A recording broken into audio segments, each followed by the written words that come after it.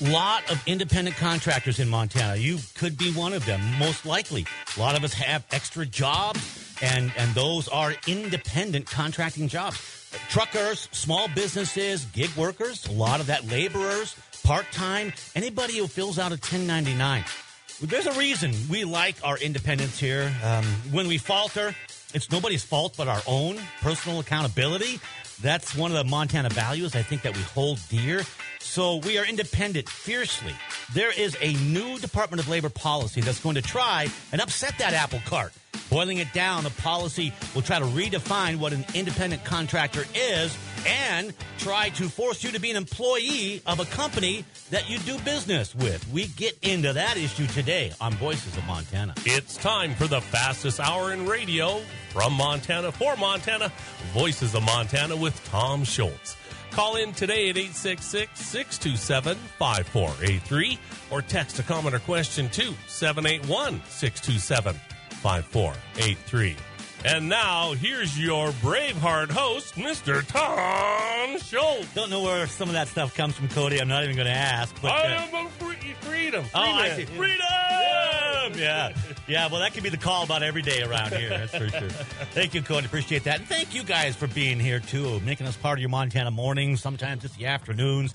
And even in a couple of stations there, hello to Bozeman and Livingston, it's in the evening. But appreciate that. And contacting us here, it's Tom at voicesofmontana.com. Got those phone numbers, too. Text us a message if you have something today. This will be interesting as we look at this new Department of Labor policy. And instead of me trying to kind of muddle through it, I can't. I get this. I really do. I kind of summarized it a little bit, that this policy is trying to redefine what an independent contractor is and then really essentially force you to be an employee of a company that you may actually be doing business with. Let's get right into it here. And welcome first, Deborah. It's Debbie Kaplan, Deborah Abrams Kaplan, and you can find her at Kaplan Inc., Kaplan Inc.com for more information. She's part of the Fight for Freelancers group, and this is a group that is pushing back, is challenging this new Department of Labor law. And with that, Debbie, good morning. How are you? Good morning. I'm doing great. We really appreciate you taking the time to talk about this important issue today. I appreciate. Thank you. Yeah, thank you for standing up for these gig workers and contract workers as well. And your attorney is with us, and that's the Pacific Legal Foundation attorney, Wilson Freeman, the Pacific Legal Foundation. We've had them on the program before, public interest law firm that, they're the Bravehearts in all of this, really, defending freedom. Good morning, Wilson. How you doing?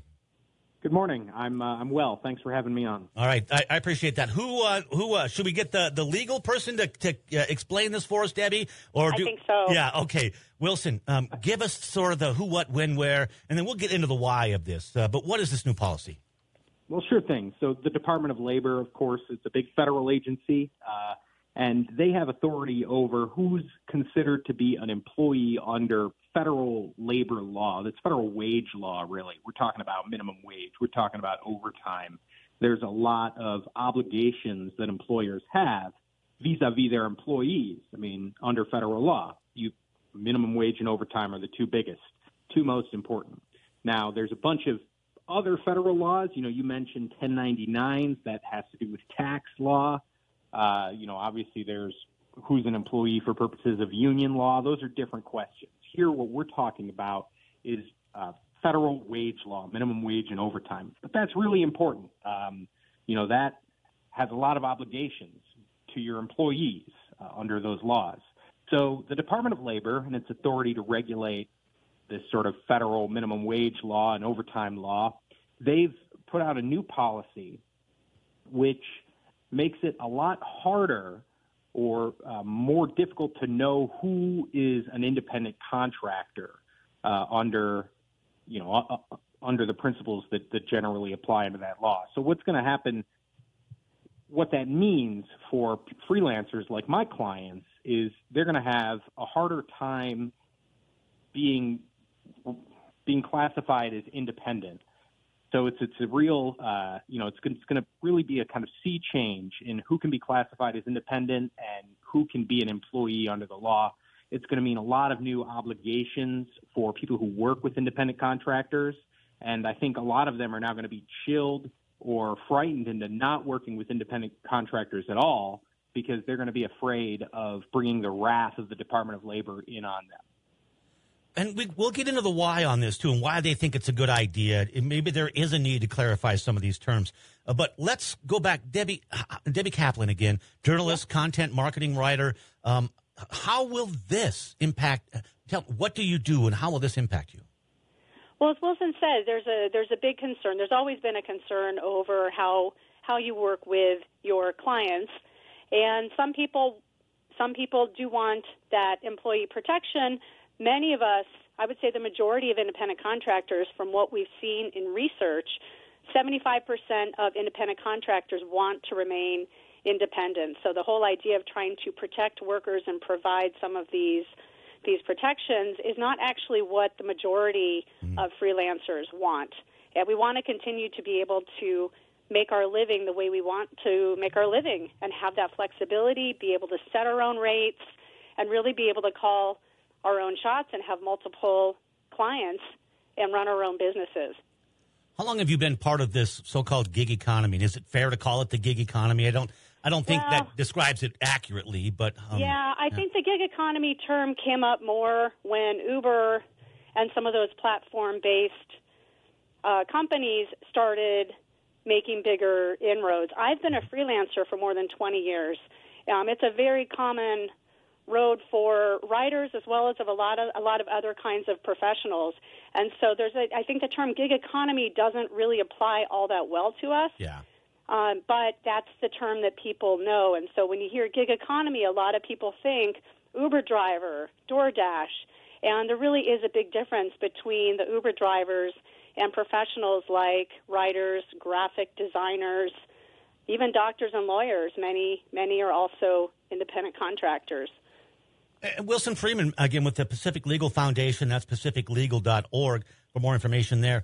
This is going to impact quite a range, though, of workers in the country, right?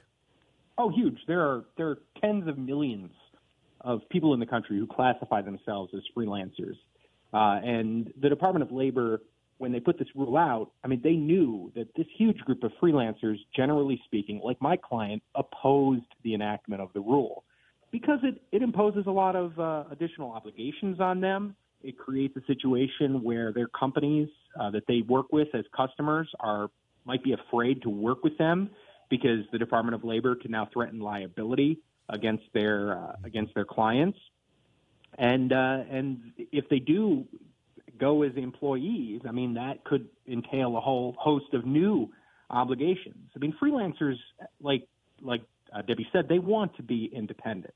You know, they're running their own business. It's just the assets and the employees they have are just one, generally speaking. That's why they're independent contractors. But that's still an independent business, and they should be treated as independent businesses. They should be given the respect that they deserve. Now, the problem is the Department of Labor imagines or wants to pretend that all of these people need to be protected. They need to be shielded by the Department of Labor's sort of benevolent set of regulations, and given the protection of minimum wage and overtime and all the other wonderful obligations that come with being an employee. Big brother stuff right there. I'm sorry, but that's big brother attitude right there, isn't it? Well, yeah, I think that's exactly part of what's going on here. Mm-hmm. The other part of what's going on, I think, in terms of why this has come about is, I mean, there's a lot of union advocacy behind these sorts of rules. I mean, this Department of Labor regulation, it's a very important one because it affects every employee and every prospective employee in the country. But it's just one front here. I mean, my clients got started advocating against AB 5 equivalent. Now, I don't know if you know about AB 5. It's a California law, which basically made it impossible if you're in California to classify yourself as an independent contractor. And a bunch of other states who have their own state wage laws wanted to copy that. And all of these different state laws, they're all fronts in the same war to make it harder to be an independent contractor, make it harder to be a freelancer. And why that's happening, I mean, I think there's a lot of reasons, but yeah, Big Brother is one piece of that story, for sure. is there a need to clarify some of these terms? Well, so without going too far in the weeds, in 2021, in the very last days of the previous presidential administration, the Department of Labor put out a rule which is very clear and very specific about who's an independent contractor and who's an employee. It created what we would call in the law a kind of safe harbor, where if you do certain things as a part of your independent contracting business, you maintain control over the way that you do work, and you have an opportunity to make profit in the day-to-day operations, then you're probably going to be classified as an independent contractor. And independent contractors like my client, they love that rule because it's clear. It tells them, here's exactly what I need to do if I want to be classified as independent under the law. And if I don't do these things, I might be an employee, and that's not what I want. So I'll just structure my business in this particular way. That rule came out, like I said, the very last days in January of 2021 in the Trump administration. Now, the Department of Labor doesn't like that rule. The very first thing they did when they got into office was try to get rid of it.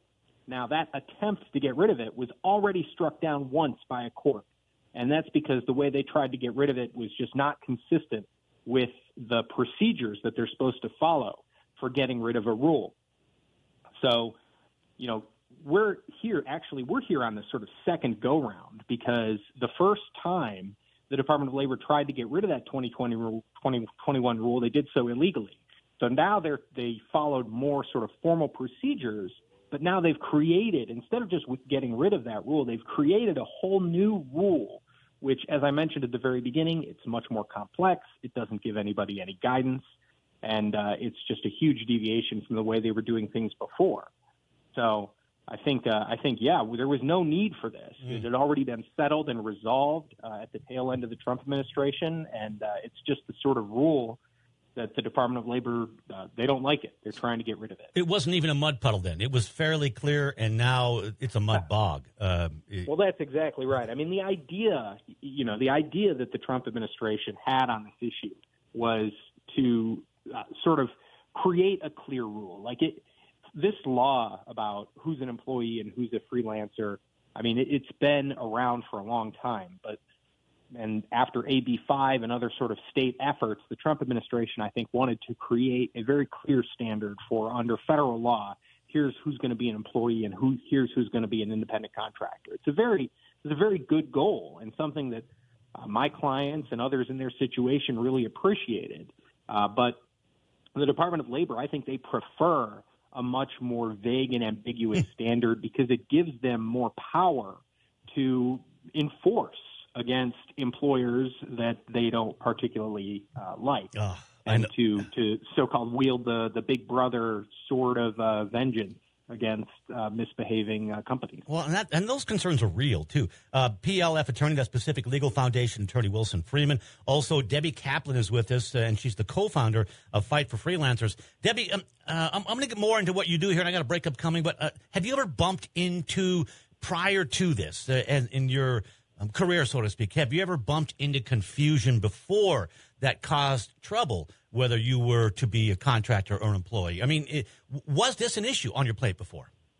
It has come up before in that I've had California clients when AB 5, which is what Wilson had previously mentioned about the California legislation, when that went through, it created a lot of confusion in California, and California clients had to start doing some heavy-duty paperwork and reevaluating how they worked with independent contractors, which really added a lot of time and effort to the process of trying to work with a client and make sure I could get cleared as showing that I was an independent contractor. So that's come up, as well as Wilson had mentioned, there's been legislation around different parts of the country. The reason I got involved in this is because copycat legislation was introduced in New Jersey, and we saw what was happening in California, and we jumped into action because we now realize what kind of harm this could have. And so we had to do a deep dive into that type of legislation and the types of rules that are created to determine who's an independent contractor and who's an employee. And you start hearing from people when you're looking at working with a company that new rules like these really do cause companies to get nervous because they don't want to get audited, they don't want to have fines, and they often take a more conservative approach in who they work with, which can mean that independent contractors like me get less work, and the companies don't necessarily end up hiring people as W-2 employees, which is the whole goal of this type of legislation. Yeah, one of the stated goals anyway. Debbie Kaplan is with us again, a journalist and content marketing writer. Done some really good work. I checked your site out. You're not just out there with as a clickbait writer. It's really good, substantial stuff. Got a breakup coming, then we'll come back with more and get into this issue again. PLF attorney Wilson Freeman and Debbie Kaplan with more upcoming from Montana for Montana, Voices of Montana. No matter how far you may go, there's always one just down the road. Town Pump, ooh, pump it up, pump it up. There's a new drink at your local Town Pump. New Belgium Voodoo Hard Charge Tea just might become your new fave. Grab a 12-pack and try it out for only $17.99. Plus, members save an additional $2. Town Pump, convenient and right down the road. Town Pump, right down the road. Pump it up.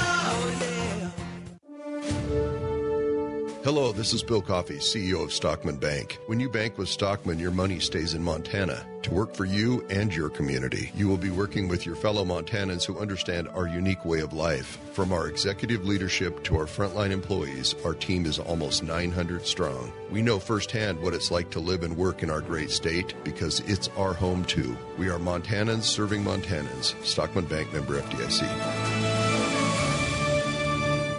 Ask any traveler, there's no other place in the world like the O'Hare Motor Inn. If your journeys take you to Charlie Russell country, stay where we do, right in downtown Great Falls. The modern Western hospitality of one of Montana's most famous motels, great food at Clark and Louie's Pub and Grill, and the legendary Sip and Dip Lounge. The O'Hare's unique Sip and Dip Tiki Lounge features a glass wall between the bar and the swimming pool so you can watch the mermaids swim while you sip your beverage. You've got to see it to believe it. The one-of-a-kind O'Hare Motor Inn in Great Falls. Every year, thousands of 4-H youth enroll in animal and crop science projects. They learn their subject while learning responsibility through the lens of safety. A culture of safety teaches youth risk assessment and responsible decision-making, setting the foundation for a lifetime commitment to safety in all aspects of life. Montana State Fund congratulates all Montana 4-H member Spotlight nominees and thanks youth volunteers for helping grow a safer Montana. For safety assessments and other agriculture safety resources, visit safemt.com. The Montana Supreme Court filed a decision Wednesday striking 4 laws down that would have changed the way Montanans vote. They would have added new voter identification restrictions, ended Election Day voter registration, limited paid third-party ballot collection, and prevented 17-year-olds from voting even if their 18th birthday fell on or before Election Day. The federal government has approved Montana's plan to address differences in broadband access. The decision opens the state up to compete for more federal funding to bridge the digital divide as part of the $2.75 billion Digital Equity Act. The Board of Public Education has given the green light for 18 public charter schools to open later this year, but the Office of Public Instruction says its reading of the law requires the schools to also be approved by county commissioners before they open. It's unclear whether they will meet the law's July 1st deadline to open. With Montana News headlines on the Northern News Network, I'm Brian Bennett. Studies show medical internists spend as little as 13 minutes with patients, including with those over 65. It's time for healthcare measured in thoroughness rather than speed. And Greater Good Health is here with a new model of senior healthcare. From comprehensive primary and preventative care to understanding chronic illnesses, Greater Good Health connects to your needs at your pace. Serving seniors in Billings, Great Falls, Missoula, and GreaterGoodHealth.com. Senior health for the greater good. It's Ford Truck Month. Are you ready? And we're celebrating 47 years as the best-selling trucks in America with special once-a-year offers on Ford F-Series. Are you ready? Featuring the new 2024 Ford F-150 and Ford Super Duty, the 2024 North American Truck of the Year. Celebrate with us, America. This is Ford Truck Month, based on 1977 to 2023 industry-reported total sales. New Department of Labor policy is being challenged as trying to redefine what independent contractors are, and essentially, if they can, as much as they can, make them employees. And that's going to affect a lot of people. We talk about that in Montana here, particularly a lot of truckers, small businesses. One stat that comes from the Pacific Legal Foundation, they're the nonprofit, the public interest law firm that is pursuing this lawsuit on behalf of Debbie Kaplan. And Wilson Freeman is with us, the PLF attorney, and Debbie here as well. But just to throw this out there, about 10 to 29% of U.S. workers engage in independent work. Up to 39% use it as a supplementary source of income. It does have a tremendous impact, I think, on how we are going to be able to work moving forward. So, Debbie, thank you for being here as well, and Wilson Freeman with the PLF Pacific Legal Foundation. So, Debbie, you've got this group called Fight for Freelancers, and also congratulations, an Exceptional Service Award in 2021 from the American Society of Journalists and Authors. Talk about why you think we need a lawsuit here. Sure. So like I mentioned previously, we have been fighting this on various fronts, both state and federal fronts. There's been a big effort in the last 4 or 5 years, which we call freelance busting or anti-freelancer legislation, where the government in various forms is trying to turn us into employers, which very much goes against our federal freedoms and what this country was founded on.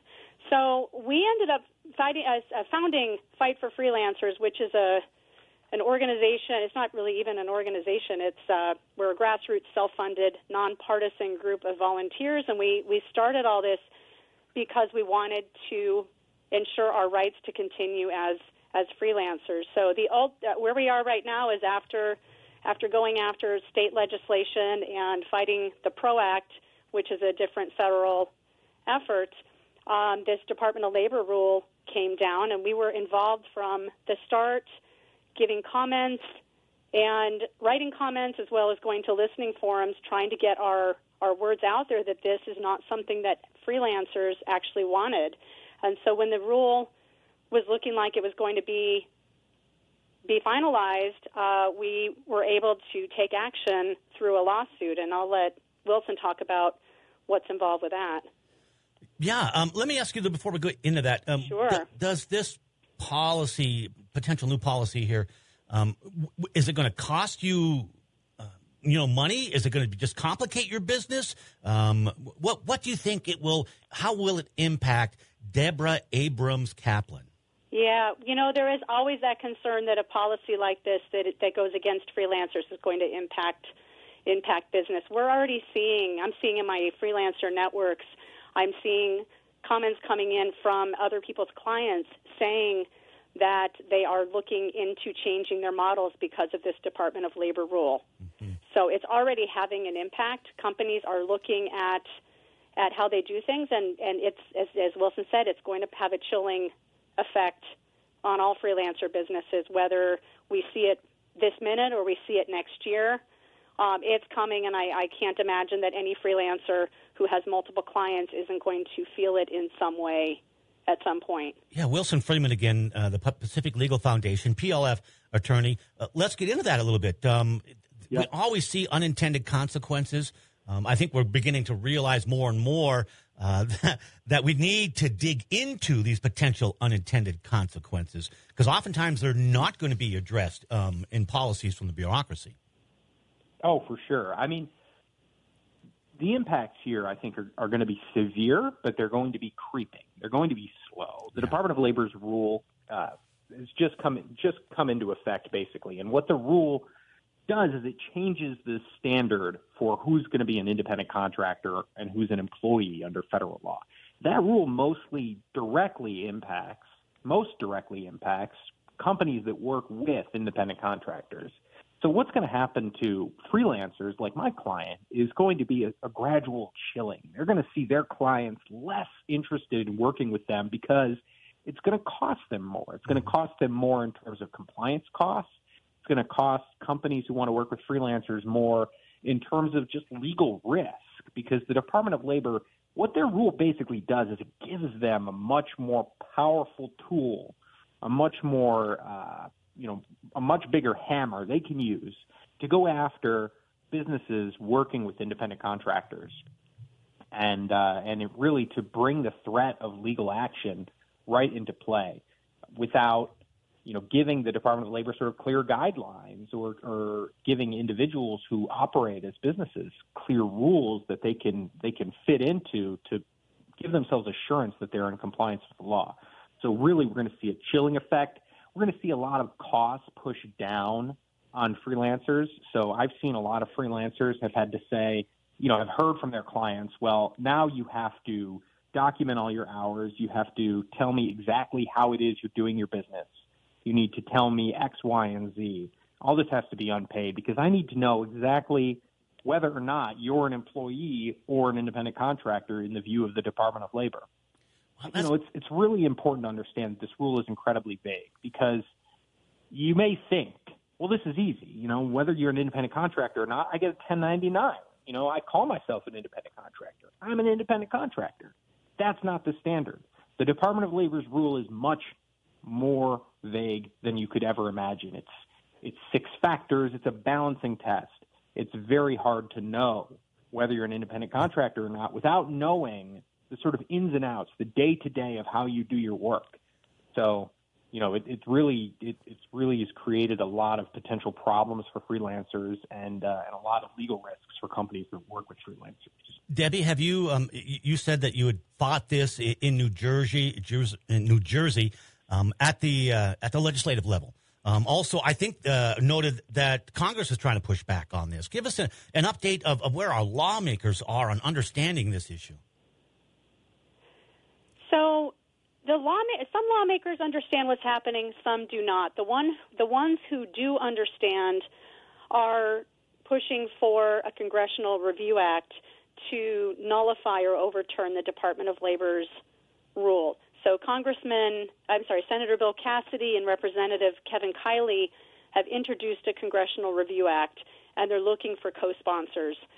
It's already, the House bill has already gone through committee, and it is eligible for a House vote. So a lot of legislators that we have talked to and people in our group have talked to don't really understand how this impacts freelancers. And what we've found when talking to legislators through the past 5 years is they're overwhelmed with all kinds of issues. The idea of trying to protect workers, of course, it sounds great, but they don't always realize that when you say protect workers, the flip side is you also could be harming some workers that you're actually trying to protect.